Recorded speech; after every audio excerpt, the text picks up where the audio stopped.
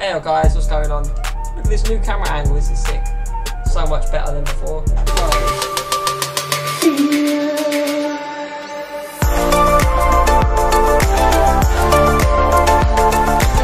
is, I don't know why it doesn't make a difference, does it? It doesn't feel any different, but yeah.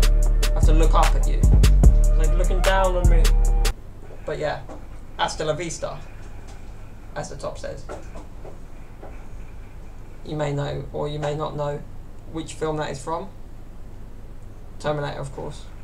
If you don't know about that, then where have you been? Like, well, then you're probably younger than me, that's probably why.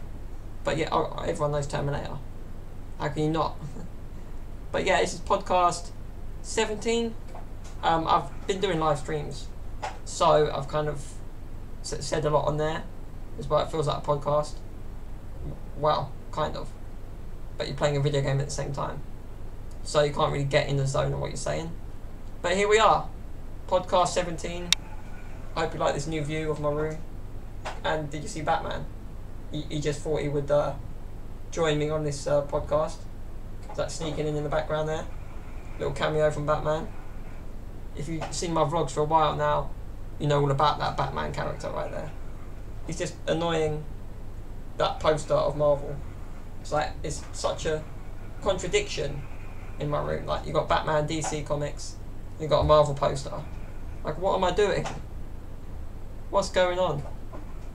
But yeah, that is my room. And I hope you like this new angle. A lot more lighting up here. There's a light directly above you. That's why. Otherwise, like before, it was just, I had to get another lamp in my room just to get the right angle. But yeah, here we are. I hope you don't mind seeing the mic, because I had it further away last time, it didn't really work, like, because you need a better sound.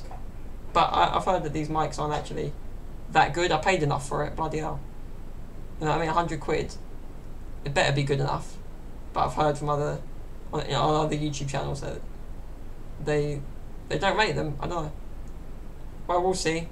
It's just my annoying, whining, boring voice. Or is it the mic? Or both? Or neither? But yeah, it's podcast 17. I just thought I'd talk about, I don't know, me, kind of. It's always about me, innit? Like, I'm a narcissist. No. Part of the job title, innit? YouTuber. No, but I saw a podcast of another YouTuber that I've been following for a while, and he was talking about, like, the formative years of how he got to where he was, and how he, like, not growing up, but like, you know, it, like, from when he was like in his 20s, early 20s, like teenage years, to like my age, 25, 26, and how he changed. But technically he's still the same person, but people just accept him more now. I don't know if that makes any sense. But yeah, it's another YouTuber I've been watching for a while. Yeah, you've got the big YouTubers, the vloggers that make millions and they're big and they're famous, and then I have a normal life. But this guy kind of does, so I can relate more. But yeah, I haven't travelled as much as this guy in particular has. That's the difference. But no, I mean, I don't know. Let's talk from my point of view. That, you know, there's moments that, like, in your life define you or make you better, or you remember for good or bad reasons. You know, well, I can put it into years. Certain years that were defining for me. You know, a lot of people, like, they attribute one thing to, like, changing the rest of their life. One decision, one moment, one thing they did or didn't do, you know. But what I've learned is, like, don't live with regret, because that's wrong. And don't live with blame either, because when you blame someone else, then, you know, you're not being responsible, because it could be your fault, whatever it is. People in life don't want to be wrong. If you know what I mean, people don't want to be, they want to think they're right in what they believe. You know, but sometimes you're wrong. And it's got to be the people around you that will tell you that. And you know, that's what he was saying. And no, for me, 2010 was a big year, like, mainly because I had a huge back operation. Well, that's it really. That was the main learning curve. 16 years old, my GCSEs as well. I did them before the operation, I think. Am I getting this wrong? No. Anyway, around that time. Yeah, definitely. I think same year. But no, the same year, 2010, Inter Milan, my favourite Italian team, won the Champions League. That was great. Just before I went in, I think. And that same year was the South Africa World Cup. But I remember watching all of that in a hospital bed and being ill the whole time. And I was home for the final, Holland versus Spain. If you remember that fly kick from De Jong, that's all I remember. And I remember just being ill at home. I just got home, I still weren't right. Because when they put you under anaesthetic, it messes with your stomach. Like, everyone reacts differently, but I had a really bad stomach after that. 2010, so basically, this operation, like spinal, like they put a rod of titanium in your back, and they put pins, and a pin in my hip as well. Sounds a bit gross, but yeah. It's one of them serious operations that when, like me, in my condition, you need it, like, to stay upright, to keep the posture, because, you know, it's the muscles that haven't got the capability of normal muscles to keep you straight, if you know what I mean, in that sense. I'm terrible at explaining anything, but it's to keep the posture straight, you know, because you're sitting down all day, gravity affects you over the years, so at some point, people in my condition get told by doctors you need this operation, otherwise you'll get older and you won't be able to have it, if, you know, because the back ends up like the shape of a question mark, which you really don't want. That's like painful. You know, you don't necessarily need it as such, but it does help. That's why I have great posture. It's not me sitting up straight, you know what I mean? And it's like from literally like lower neck to like literally most of the back. They name each vertebrae, but I don't know, like T2 or something, down to T something else. Anyway, most of the back, like all the way down, started being filleted like a fish. I always put it that way, it just makes me laugh. No, but yeah, I wasn't the only one. I had two mates who had it before that, so I kind of knew the impacts. But everyone's different, everyone reacted different. And for me, it was really the anaesthetic that I went under for this 7-hour operation that got to me. And I was in hospital for 2 weeks. Not because you've got a big cast, not a cast, but like a dressing on your back, and you've got to lie on your back. How can you do that? So most times I was lying on my side, not eating in a hospital bed because my stomach was so bad, and that anaesthetic just confused my whole body literally. And I was on so much morphine, I was so high, that was the best bit. Like, I was just saying things that didn't even make sense. I was off my nut, and everyone was loving it. All the family come to visit me, just like cracking up at the things I was saying, because it was just not me. Like, I was like high as a kite, literally, and I wasn't even pressing the button for more morphine. Like, so I wasn't in that much pain then. So every day they'd ask you, like, on a scale of 1 to 10, 1 being the worst, 10 being no pain at all, how much pain do you feel? You know, I wouldn't have an idea. Like 5, 6, I don't know, something like that. And it was just 2 weeks of just getting better, basically. And same when I got home for a while. That summer was the first summer we didn't go to Italy. So that was a big thing too, because we go to Italy every year, and it was the first time I spent one of my birthdays in England, probably. Great, and it was great though. But I mean, I was at home a lot that summer, just pissed off most of the time because of the pain I was in, like, not pain, but like discomfort at times. Just something new for your body to take, like a new organ. It's like a new part of the body, like, nah. It's not for the faint of heart. I was only 16, but boy, did I grow up like after that operation. It's 7 hours under, and it's like, I kid you not, like before I was like, I knew it was like a turning point, but yeah, fear. You always got a bit of fear with this sort of thing. So I was like, hold on, how is this gonna go? Is this gonna go well? I hope so. And it did. Well, in the long run, it could be now. I mean, it's many years ago, but I had to stop playing power chair football, and that was annoying as well. And getting back into that, well, that hurt, because the first tackle always hurts. If you had any sort of injury like that or operation, it's just ow, completely. It's just another level of getting used to it again, because nowhere near as comfortable as this chair, a football chair, or the way as a sport is quite aggressive, so you forget about the pain when it comes back. But no, after that I wasn't really on painkillers, the odd paracetamol, but mainly when I was in the hospital I was just high on morphine. And it was a lot of banter, to be honest. But yeah, I did not eat near enough, lost loads of weight. I was trying to gain weight up once I came out, like I am now again, because they're trying to fatten me up, these doctors, as if I'm a Christmas turkey. You know, what are they gonna do? Cook me at Christmas? But I'm never, you know what I mean, they're trying to fatten me up. But everyone's metabolism is different. Like, I don't know what their problem is. Yeah, maybe I need to gain weight yet, but it's easier said than done. You know, and then I can lose weight easily. But at the time, like, I had a bit of meat on me before the operation, so you know, it wasn't that bad that I lost the weight. Well, it was, but not for me. I didn't feel like it was a problem.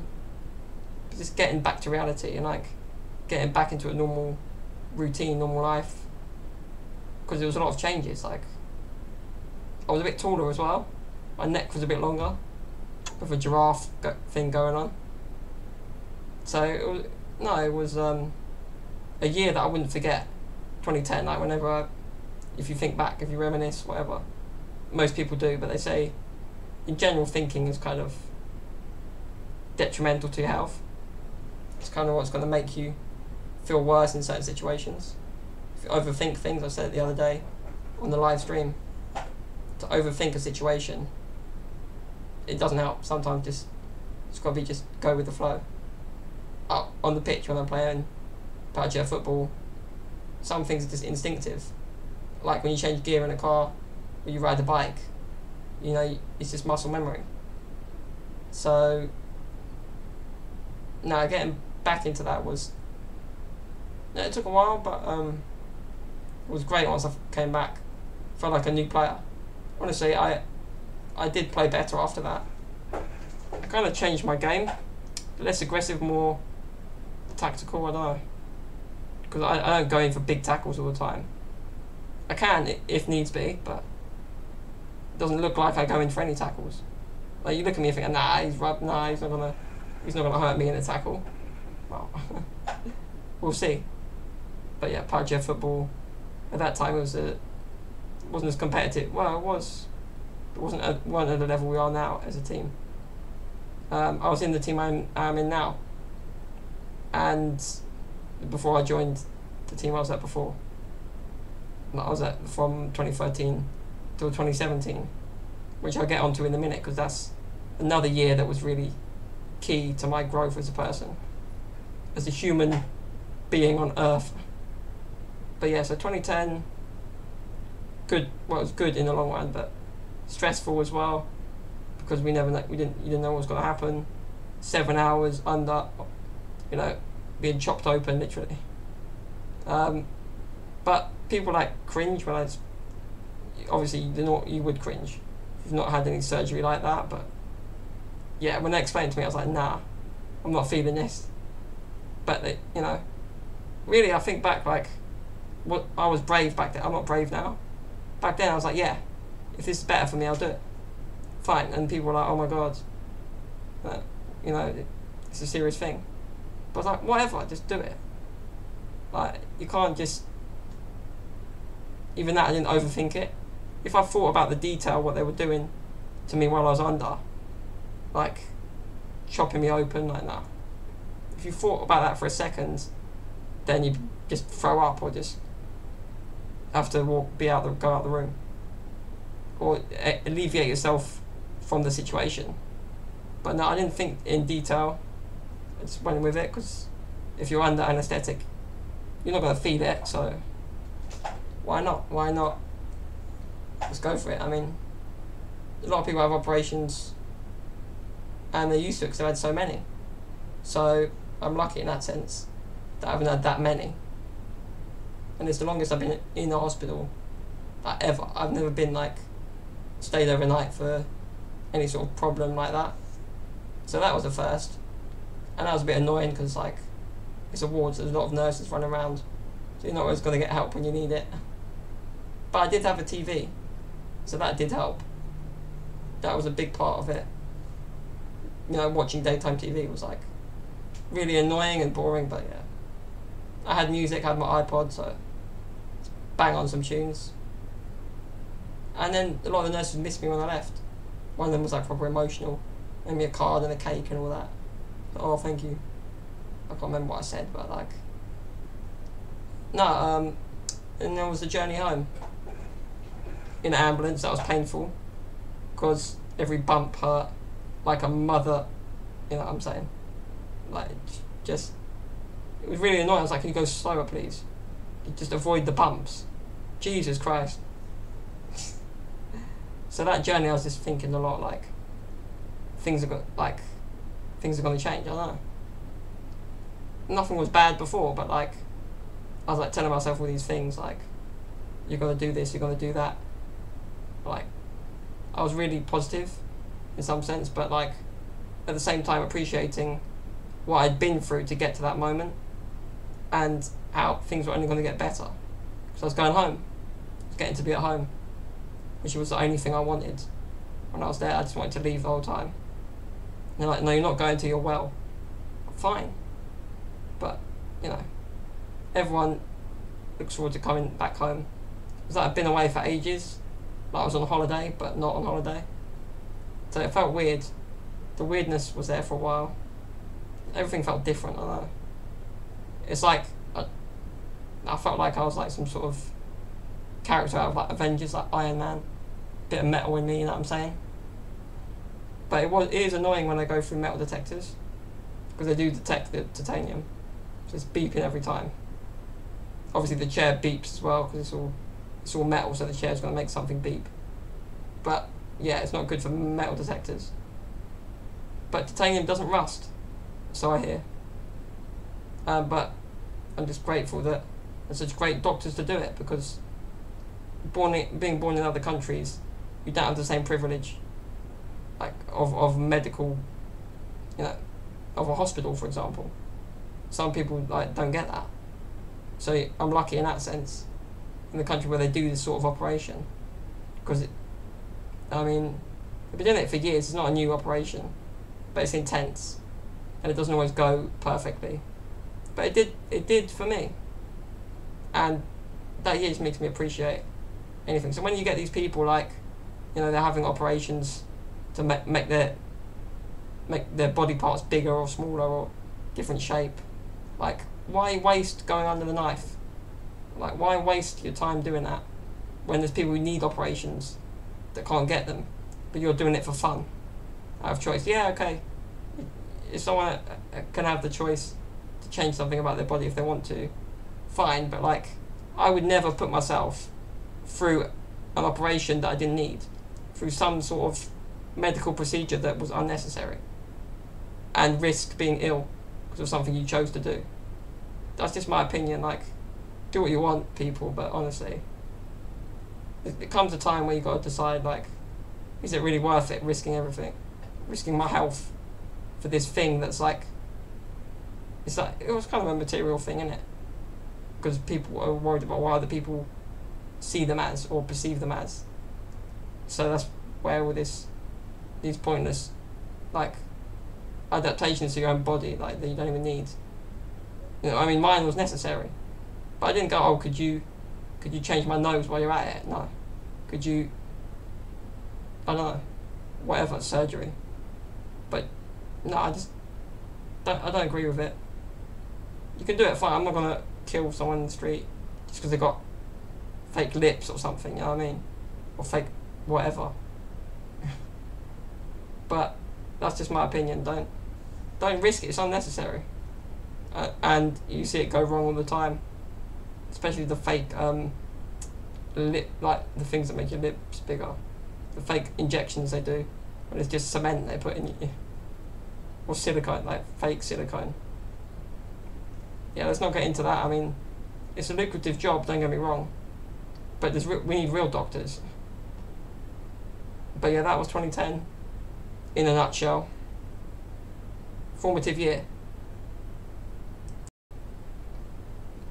So yeah, 2017. This was the year I had to go back to my old team in power chair football. I've said what I've said about it in the past. My opinion has totally changed about it now. How I feel about it has changed. But of course, the outcome is different to what I expected in some ways. In others, no. So yeah, 2017 though. Apart from that, it was a great year. Like, our family got bigger, and I met new people, made closer friends.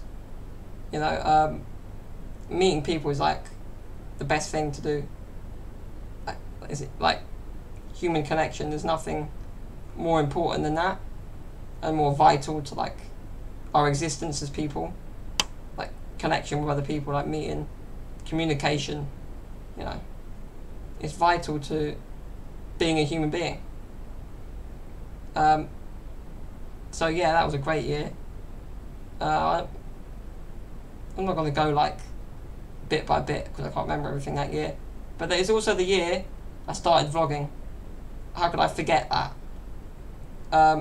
And it was the year I went to, there was a charity that helps me a lot called the Muscle Health Foundation. They had an event about employability for disabled people, and that was in April at the GlaxoSmithKline headquarters. It's a tongue twister. GSK? Yeah, anyway, in Stevenage. And it was like a workshop about employability, basically. Enabling disabled people to get employed, giving you the right tools to get employed, talking about what you aim to do with your life, what the future holds, what you're trying to work towards, what kind of job you're after, and what kind of person you want to be. And it was like a workshop all about that over a whole weekend, and that really set things into gear for me. I mean, at that point I was already watching a lot of YouTube, like Casey Neistat, and so on. And seeing the way they did it really inspired me too. And there's a few local, like, small-time vloggers that I watched as well. And no, I didn't think that I could ever, didn't think of it as something I could do. Like YouTube, I didn't think like, okay, I could do this as a career. And even when I was at uni all those years studying journalism, it never crossed my mind, because I was wanting to be a radio DJ so badly, or in that line of work. And I slowly turned away from that. I didn't want to be a written journalist or anything like that, because it wasn't my thing, basically. So no, through this workshop, this was around April in 2017, it made me realise that I've got to do something. Like, I've got to make a job for myself, or get a job, you know.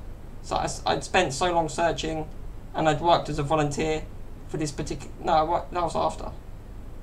Basically I worked as a volunteer for this charity following this event, like in October of 2017, if I'm not mistaken. I don't know, should write stuff down really, but here we go. Anyway, so then after that, it was like a week later, I started YouTube. Like, I watched a few tutorials, watched a lot of vlogs, took a big step forward, literally. It was brave to do this, because what people think of you, how you're going to be perceived on camera, hate comments, this and that, potential fame, I don't know. But my goal was not to become famous. It was to do something with my bloody life, not to just waste time. And I know that I'm a good talker, so the radio thing, that's where that came from. So I knew I could talk. I had a GoPro, and all you needed was a GoPro or an iPhone. I had a GoPro, I had an iPhone, I had a Mac with some editing software, pretty basic, still basic what I use today on this, but yeah, I had a Mac. So I thought, why not? Go for it. My first vlog was at a shopping centre with my cousin and a friend of ours and my brother, and it was terrible, but it had to be because you have to learn, and it would be because it's the first one. And I made a lot of terrible vlogs, but I've made a lot of great vlogs too, in other people's opinion, not just my opinion based on views. It's not about views, it's about creating something and putting it out there in the universe and putting a stamp on the universe. I don't know, doesn't really, like, it's not making a huge difference, but I don't care because I've got my audience. But it doesn't matter, at the beginning it was a small audience, but I still felt a responsibility in what I was saying. But at the same time, over the years of vlogging, I've cared less about people's opinion, because I've got so many different people that watch that I can't please everyone, and not everyone's going to get every joke or every thing I talk about, or like every type of music I talk about, or whatever. But no, I grew as a vlogger from then. That year was just the formative year, and of course, what was it, about June, is when I got the email that I could no longer play at the top like for Aspire, who's the best team in England at the time, and it's kind of, they haven't won the league in the last 2 years, but when I was joining them, they'd already won many leagues, had the best players, the England captain, for example, many talented players that'd been around a long time, and they were looking for a new player. No, that was in 2013. They were looking for a new player, obviously. But I mean, in 2017, as I'm saying, is the year that I had to leave that team. I'd been there for 4 years. I joined in 2013. But yeah, I'd been there for 4 years, won a lot of trophies, cups, leagues, but I did not play near enough. And from both sides, we knew that, like, my player manager knew that and I knew that, but I never really got annoyed about it or really, like, got upset about it. I just dealt with it. However many apologies I got for not playing in certain finals or whatever, or coming on late as a sub. And I scored a fair few goals when I played, and every other player, like, when you got a player manager, you're lucky because they understand what it is to be a player. They have the same wants and needs you have as a player, and they understand that in some ways. So from his point of view, maybe I definitely believe it was out of wanting me to grow as a player that he made this decision, and I agreed with it in the end. At first I was sent some angry emails back and forth between the top people at the club, but yeah, in the end I just came to the decision that I would go back to my former team I'm at now once again, and have been for 2 years. But it took a while to get to that decision, but all this was around June time, July. So by the time I went to Italy in August, it was all sorted, and I knew I was going back to my former team, and I was so happy, like, excited for the new challenge, because I'd been in a team where I was like surplus to requirements some of the time, on the bench. I was never a main player, but it's not because I wasn't good enough, it's because the starting team was the starting team, and that was it. And many friends of mine from other clubs said, but surely you are good enough, I've seen you play, you are good enough. And so I had a lot of doubt that I wasn't for a while, and then I just got over it. As soon as I stepped on the training ground for the first time with my new team, technically, I knew it was different. Like, I felt equal to the other players, because I didn't really feel that before. I don't know, if I'm being honest, I didn't feel part of the clique. Because if you're not in the clique, you know what I'm saying? If you've not been there, I hadn't been there, well, 4 years is long enough. Went to the Champions League in Denmark. That was a great time. That was the best time. That particular tournament. A week in Denmark, met so many other players, other people. But yeah, 2017 was that year, and that had to happen. Like, it was I remember the day I got the emails, it was a great day. I even vlogged that day. I made a vlog the same day, but I did not say. It took me about a few weeks to say. And then in one vlog I spilled all the beans, got really angry and just explained everything in a really angry way. But now I look back, like, I shouldn't have done that, but I felt vengeful, like, I want to take some revenge. And in one way I did, because I scored against my ex-team. I scored against them the following, like that season, the first season at my new club. Scored against my ex-team, and yeah, the celebration is, well, it was on TV. It was like Sky Sports, I think, came down. Yeah, some charity anyway, some TV channel. I think it was Sky News. I mean, my celebration was caught on camera. As we lost 6-2, but we scored 2 goals against them, the top team, and like, to me it felt like we won it. For me personally, because I got my revenge, I got the goal against them, and by God, I showed it in the vlog a million times. I had to rub it in so much to all my ex-teammates in some ways. Not that it was anyone's fault, but I'd moved on, yeah, and I felt like a new player. Felt so much better. Like, respected. I had respect before, yeah, but like on the same level as the other players. Do you know what I mean? I didn't feel, because in the other team I could feel downhearted at times, and like, me and my dad would argue on the way back from a match. Like, why didn't you play? What's going on? You got to tell him, you know. We'd argue, we'd have back and forths, me and my dad, about why I didn't play. Be a lot of frustration, a lot of anger, and then I came to this team and I played so much more. I want to play all the time, every second, because I know I'm worth it. Like, that sounds like a L'Oreal advert and it's a cliche, because you're worth it, but you know, I know what I can do. And for those 4 years I kind of lost that. I forgot why I was playing.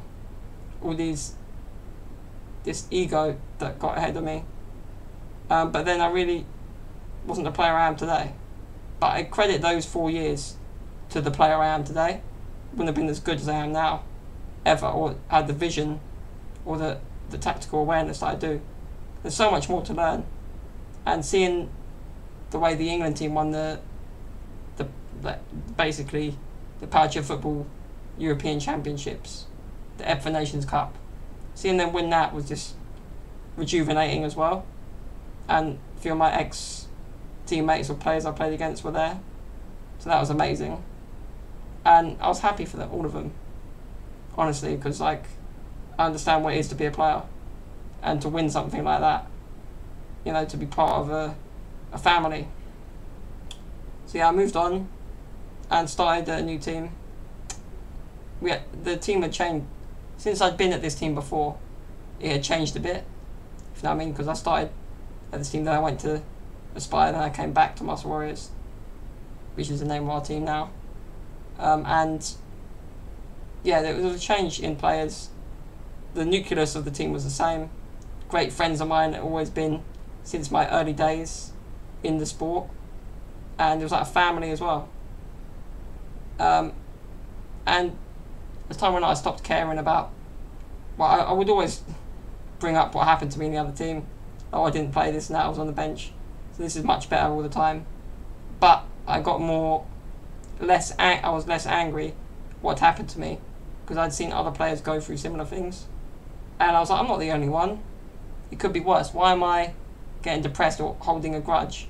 Don't hold a grudge. And I let go of that grudge, and it's different now. Like, I was dreading that first training session, going back and seeing my ex-teammates. Luckily they weren't, lucky for them, they weren't there in some ways. Or, you know, of course, my ex-player manager that made the decision, but I don't hold grudges anymore, and I'm past that. But in that year I was holding a big grudge. I was like, worried for what I might do. I don't know. I felt guilty for thinking like that, but at the same time I felt that it was the right feeling I felt right about what I was saying. I felt like it was true. And at the club we have this thing called the pyramid system, and this is what I was a victim of. And I have proof that this doesn't work. This system is where you swap players around from each team within the club. We have 4 teams, we had 3 at the time, I think, yeah. So yeah, I was the first victim. So they moved me out and they got a player from a team in the championship like us, fellow team, and they swapped them with, they put them in the top team, the team where I was. And that was fine, yeah, but then now they've got another player from that lower team, and that same team literally almost disbanded this year because they didn't have enough players for the national tournament, and they had 3 players at some games, and it's 4-a-side, so you can't play properly with 3 players, and they had 3 players, so they were playing all this time. It's unbelievable. And they've got players now. They've got players from the youth team, the development team, and the another team within our club, but they almost fell apart because players were moved on to the top team where I was, and that could have been avoided, not for this pyramid system. Yeah, they want to move players around, but are you going to go and sit in the top team and sit on the bench the whole time like I did? Because pretty much it's what happens. And you know, I say to people that I didn't enjoy it there, like, necessarily. I learned a lot. I got better as a player. But yeah, it's not. It can be a toxic environment if you're not starting all the time. It gets to you. It got to me. And it wasn't until I left, like, burst the bubble and got out of the bubble, that I realised this. Like, for years in conversation, someone asked me about project football. Like, yeah, we won this trophy. Did you score? No, I didn't play. I was on the bench. Oh, I played a bit in this game. And I kept saying things to like to justify it, but like, I knew that I should have been playing more. It's like I didn't believe I deserved to. I don't know. At some point, I would blame myself, thinking back to it, and I'd say, okay, maybe I should have played better. Maybe I should have taken more chances. But how come, like, I didn't have the chance to do that?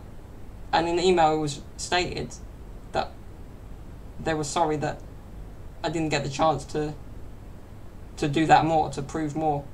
Wasn't given enough chances, and I needed to move on to grow as a player. And it's true. I hate to say it, but it's true. I don't hate to say it, but like, I wanted to be right myself. But I'm welcome back apparently. But that, you know, words, just words. But I wouldn't necessarily go back at this point. They've got enough players. I don't want to put my team in jeopardy because of some selfish thing, but I wouldn't necessarily go back. I'm loving the challenge I've got at the moment. And it speaks for life as well. Like, don't hold grudges, because you never know when you might need that person later on, or you might meet them again in a different scenario. You know, just make the most of it. And yeah, now I'm a lot happier. I like banter with the teammates as well. It's a different level, like. But in my team, there was times when, like, I felt left out a bit, I'll be honest.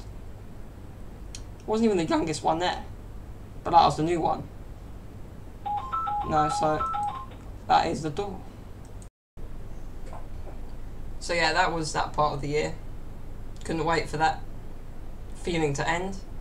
And then I forgot about it all when I went to Italy. That particular summer.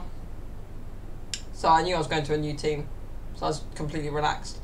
Not relaxed, but like looking forward to it. Glad that I knew I was going to play more and feel valued. Even if I was at the other team, I didn't feel it. So that was, it was different. And I explained to a lot of people in Italy, and they felt my side. They were like, no offense to anyone, but like they were like, what a bastard, you know? Like, cause I exaggerated a bit, but you know, in general, like people were like, what the hell? You're a great player, you know. And I was just happy to have moved on. So that summer was just great, and then yeah, so I just said the family got bigger. So my uncle, basically, he met his wife that year, and she happened to have a daughter around, at the time she was about, what, 18, 17? Yeah, anyway, so we met like her and the daughter, and it was great, and me and my brother were like the well, the reason they met, really, in some ways. The reason my uncle met his wife. So that was interesting, and then so befriended these people, basically, and, like, knew nothing of anything serious at the time. It was just when they met, you know. So, like, it was just like, oh, we met some new people. This is great. This is amazing, you know. So, and she's like literally the sister I never had now. Like, she's literally a cousin. Well, you know what I mean, like step cousin, but cousin nonetheless. And so it's like I've accumulated more family in that year, and it was like a great, and there's a photo I've got from that year, from that day actually. And when it's in like a town, Avellino, near where my grandparents are from. A town where we go every year. Like on my mum's side, that is. Anyway, it's a long story.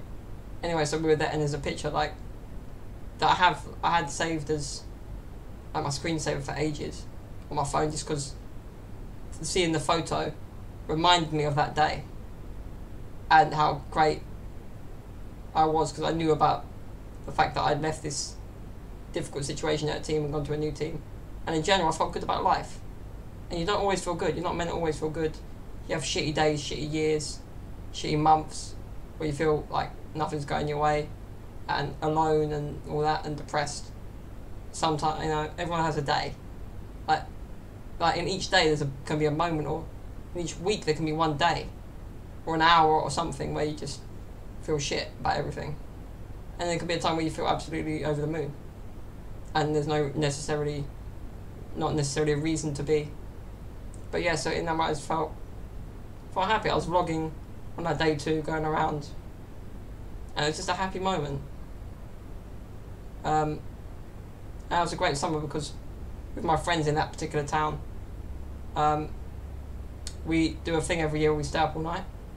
It's called After, and we stay up to we stay up till 7 in the morning basically, till the sun comes up.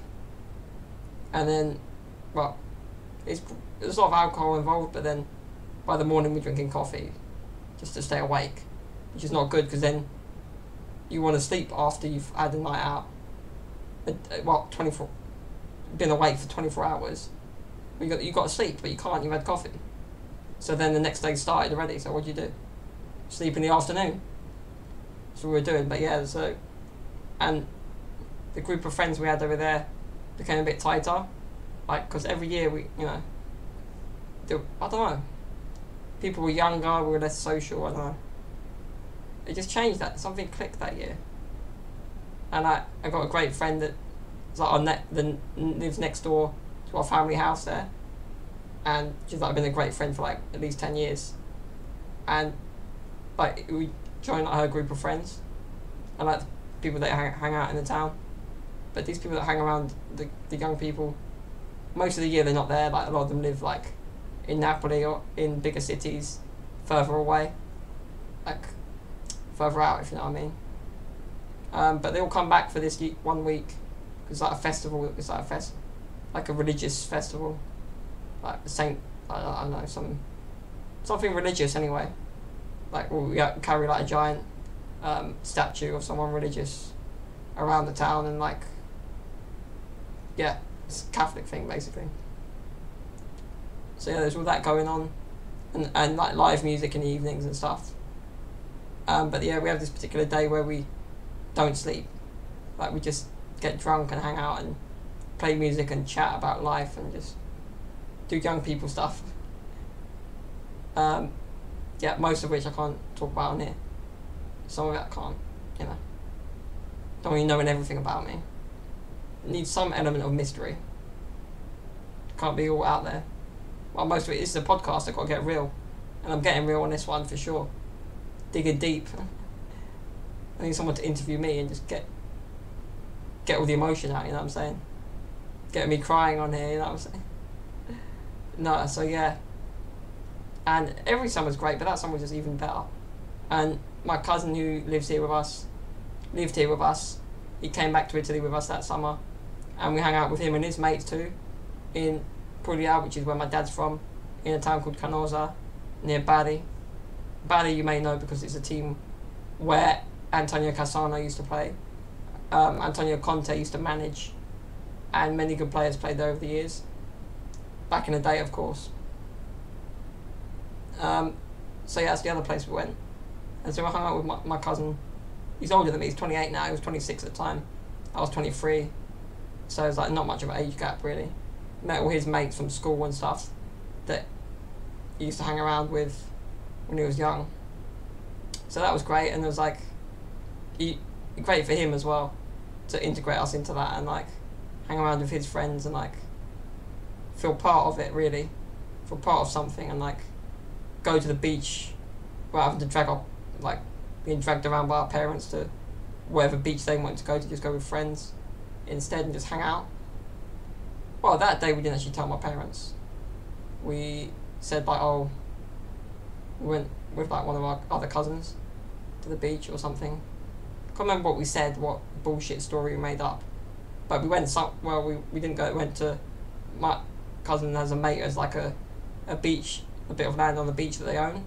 They own a bit of land like just like before the beach, and then you got the sand, so then the sea's there. The beach bit is actually free, but they own like the bit of land leading up to it. It's a bit of farmland basically, I guess. So we hung around there, played music, like just hung around on the beach. That was it. And then same night, one of the nights we went to like a, was it that year? Yeah, I think it was the same year. We went to like a party on the beach. We've been to a few of them over the years. But again, like normally it's all with family and stuff, so you can't really get crazy. But that was until about 5 a.m. because that night people like sleeping on the beach. It's a night where you like stay on the beach all night, but I can't be bothered. I don't like sand, to be honest. I don't want to sleep in sand. So yeah, it went there. That was crazy as well. It's another moment where I don't know, it's just a great time. Like you can't relive you can redo certain things, go to certain places again. You can't relive that moment, and you have to live in it. It's hard to live in the moment, but you can. And then, well, photos help you remember and all that. So that was great, but that was a great summer. Like things changed that year, I know. For me, like Italy, like it's so different here. The culture, it's just, I don't know. It's hard to put into words. The food, the food. The food is to die for. The food, I don't know. That's it. That's the weather. Some people don't like it that hot, but I do. Because here, what bloody summer we got? First day of summer tomorrow, and like, what's 18 degrees? Come on.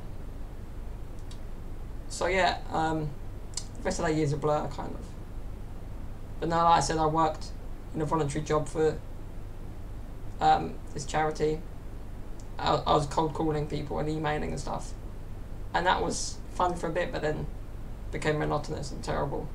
I was like, nope, no thank you. And then as I told you earlier, I had this like employability workshop thing as part of this charity to help disabled people like me get jobs and be employable, if you like, and really value our own ability. And of course, this was by like, was it the following year? Yeah, maybe the following year or September of that year, I can't remember. I don't know, anyway. No. I think it was it that summer? I don't know if it was that summer anyway. After that particular April, I did this, I worked at this, the Chamber of Commerce in Hertfordshire, I think. Yeah, Hertfordshire. And that was like in an office-based environment. And I loved the people there, it was great. But that is where I knew an office was not for me. And, you know, I kind of vowed not to ever work in an office. And just dove into the YouTube. To be honest, even the changing of teams made me dive into YouTube even more and do more videos and more vlogging. It's long before I started podcasting, but a lot of vlogging. 2018 was busy for vlogging, man. I was in a documentary that a friend of mine that was at uni at the time, well, he's finished uni now, but at the time they made this movie all about a person of interest, and I was that person. based on like my life in touch of football and living with a disability and all that. And they want to make a part 2 of this, but anyway, that's going into 2018. But overall, 2017 was another formative year, and I look back at it with such like appreciation for like the good and the bad stuff that happened. So I realised it all helps. The bad leads to the good. Out of such a bad news to leave that team, at the time I felt shit about it. I felt like I was going to quit football for good. But this is it, that's it, I'm leaving. I'm going to another club completely. Forget this, you know. I got talked out of it by one of my mates at the team I'm at now. He's like, no, don't, it'll be, you know, a bad choice, this and that. And a lot of people said, don't leave the club. It's the best club in England. And it is the best club, biggest. We've got 4 teams, come on. Where else was I going to go? I was just being stupid. But yeah, so that from that bad, negative thing, all this greatness came. In that summer holiday, I met so many people. The family grew. I basically now have a cousin, more than one cousin, I could call family, literally, like a sibling. And that just grew from there, and then, of course, my uncle, he announced his engagement, and then that was great. And then they came over in November of that year, I think, for the like visit to London and the engagement party. So I got to hang out with my new cousin again. Well, I couldn't call her cousin at that point, like, do you know what I mean? So they were married, but. So yeah, that was November. That still a great year. It's still going. Like, it kept going, all the greatness. So I got to vlog a lot more. We took them around London and stuff, and all this. It was around Christmas time, so there's a lot going on in London as well. And I love being a tour guide of London. So many cousins have come over that I have to show round and take a tour around London. I love doing it though, I love it, but my brother hates it because he's a negative, depressed, old person. Putting it lightly, that is. But yeah, he's got his own way of being, I've got my own way of being. He hates people, I love people, basically. But you know what I credit that to? I credit that to me being the way I am, different, and like, some people are like, whoa, hang on a minute, you know what I mean? Like, in general, when they see something different, they judge. Not judge, but like, with apprehension and stuff. So I'm more social, because I want to avoid that and break that ice, and be more friendly with people, because, you know, it can be a bit weird for some people. For kids, like, intimidating. So you've got to break that barrier with kindness. That's what I do, and like, I'm willing to make new friends all the time. Because it may be difficult to, in some cases, like, when I was younger, so I was more open to meeting new people and stuff. My brother, being able-bodied, I don't know if that's the difference, or just his brain, but he doesn't like people because he's got his friends and that's it. He doesn't care about getting any new friends necessarily. Unless they're friends with benefits, but you know what I'm saying. So yeah, that's the difference between us, kind of. But yeah, back to the story. So that was November 2017. And I'm just so happy I had this new family, this new people added to the family. It was great because, like, on my mum's side I got one first cousin. My dad's side I got loads, but I'll be honest, I've got loads of cousins in Italy on my dad's side, but it's maybe 3 or 4 or 5 or 6. That's quite a lot actually. But a few that I'm actually close with, like the ones that have come here, like Fabio, you know, who used to live with us, he lives locally now, he rents a room. Got my other cousin in Milan, both of them in Milan actually, that both have been here in different times, at different times in my, like, over the years they've stayed in England with us, so I'm very close to them too. And this new cousin, of course, I've got so many cousins that I'm close with now. Well, I've got so many that I'm not, so to add one more to that circle was great. It's weird, like some cousins that I'm actually related to, I don't really speak to that much, don't have that much in common. No, I mean, obviously that's obvious, but no, some of them I just don't get on. I don't know, I'm not as close as I am with some others, you know. I don't know. I mean, some people, they're like, got no cousins. They've got loads of close friends that might as well be family. Like, I got a lot of friends as well. I got friends too, but only one or two, like, hang out with the family and know the family in some way. Or actually, you know what I mean, just chill at home. Like, come to my house. Like, it's different nowadays, but, do you know what I mean? Some people, like, have no cousins or no siblings, but they have loads of close friends. You know, so it's different in that way. I can say no more about the year, just a great year. Good and bad, a formative year, like I said 100 times already. I was going to mention some sort of earlier year in my life, but can't remember many. Maybe 2006, because Italy won the World Cup, maybe. I don't know. But those are formative years of my life. 2010, 2017. Because, I mean, in that time a lot had changed.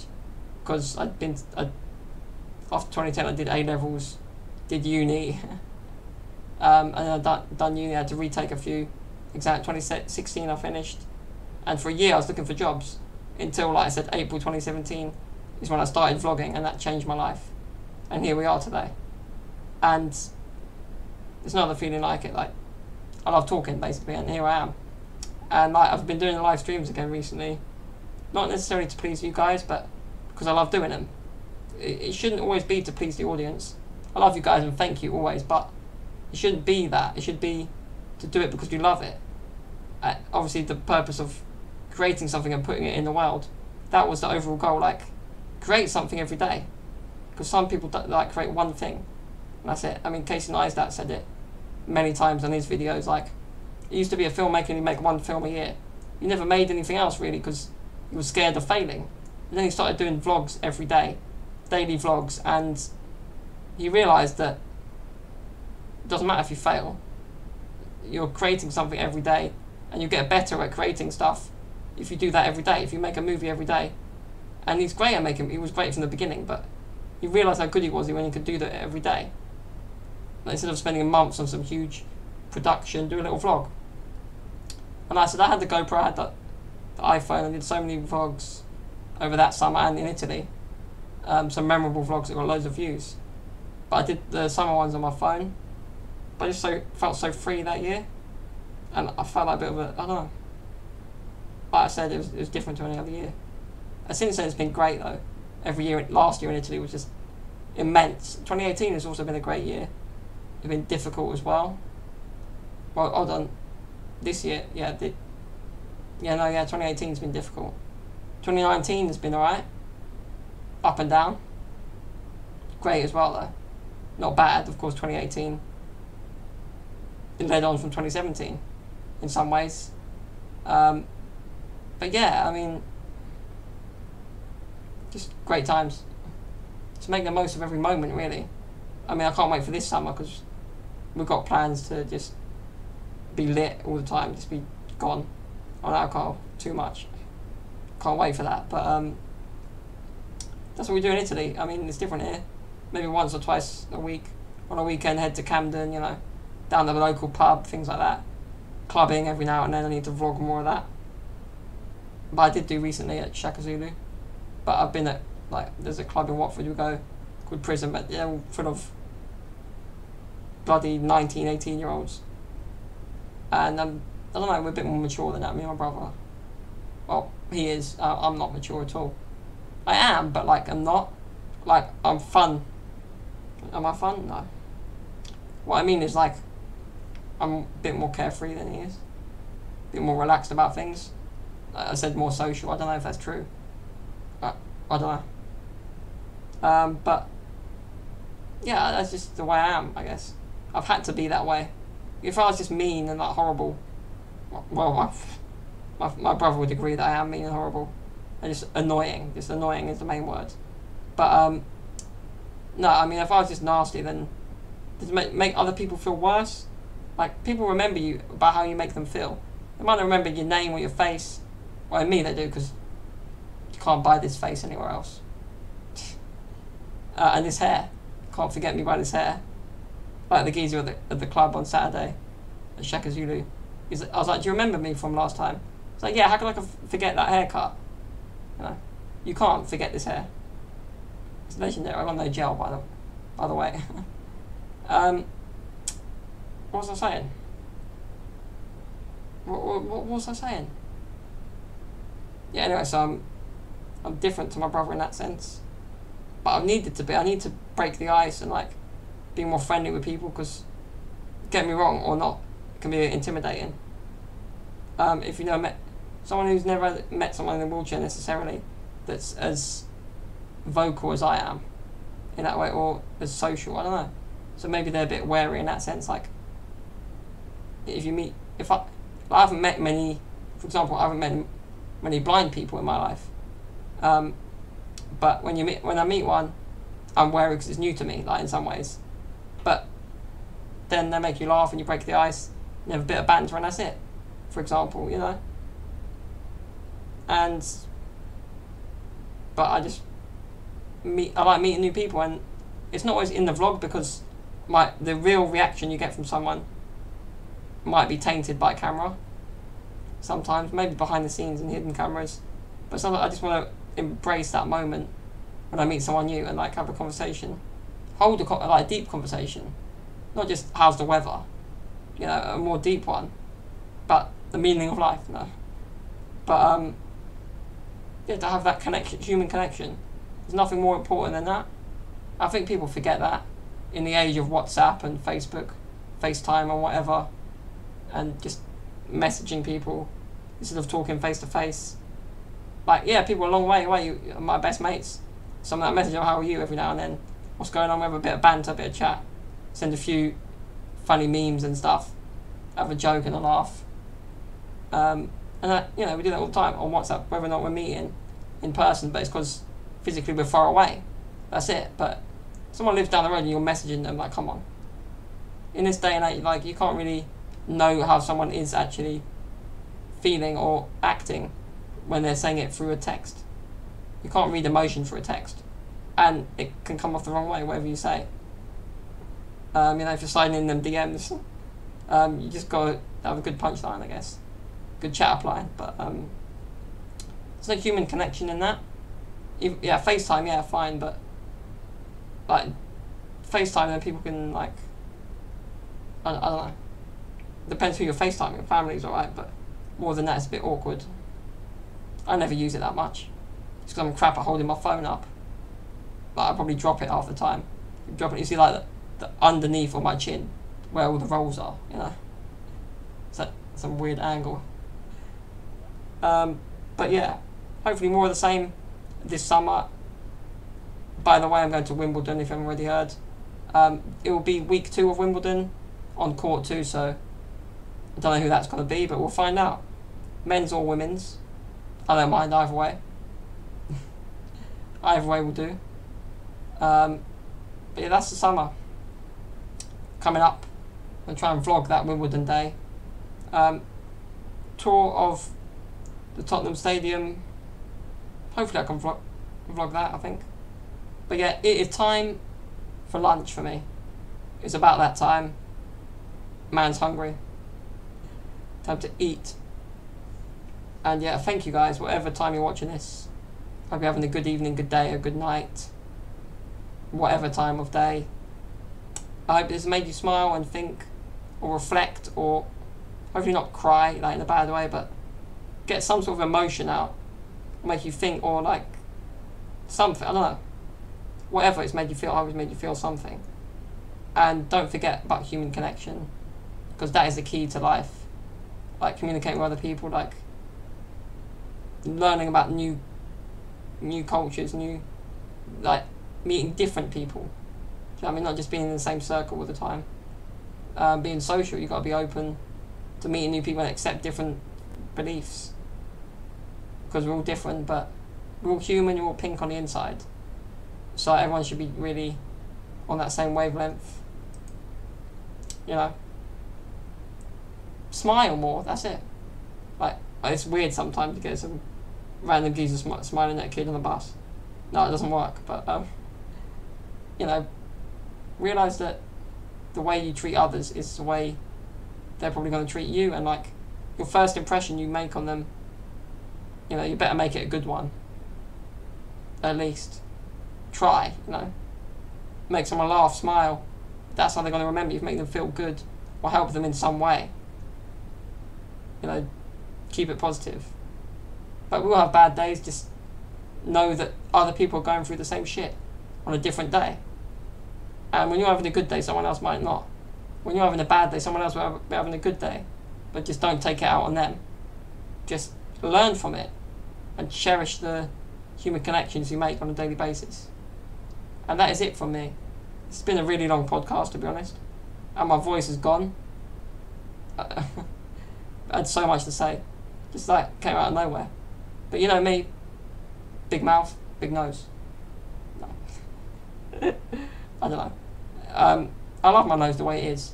That's another thing. Don't be changing your body too much. Unless you really, really, really, really want to. It's going to make you feel better in some way. But sometimes, like, yeah. That's it. That's it, guys. That is vlog.